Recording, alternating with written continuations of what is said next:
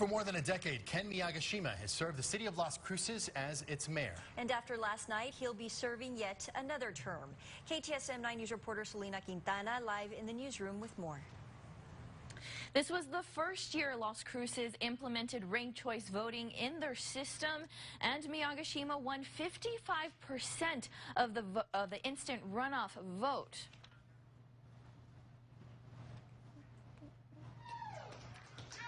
Three full terms, marking 12 years so far as Las Cruces mayor for Ken Miyagishima. After Tuesday's election, he'll add another 4. Miyagishima tells me he keeps running for the love of his city. I really enjoy being able to help and deal with our community, our citizens, our residents, because they have concerns, they need some assistance, and if I can provide it, why not? Miyagishima says he has big plans for the city of Cruces. There's an area called the Amador Proximo that I'd like to maybe replicate something that I saw in Albuquerque several months ago. They call it the Sawmill District. I guess we could call ours the Cotton Gin District, and it basically would be a mixture of affordable housing, commercial development. Something he says could bring 1,000 jobs to the city.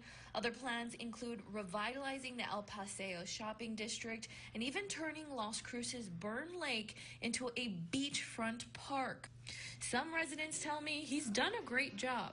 He has done very good for the community, and hopefully will be given the chance to re-elect him again and again.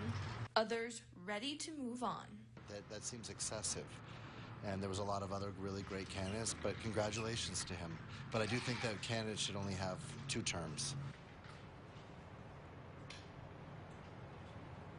Tells me that this was the most expensive campaign he's ever done so far, but he's grateful for his team and the support he got from the community and volunteers.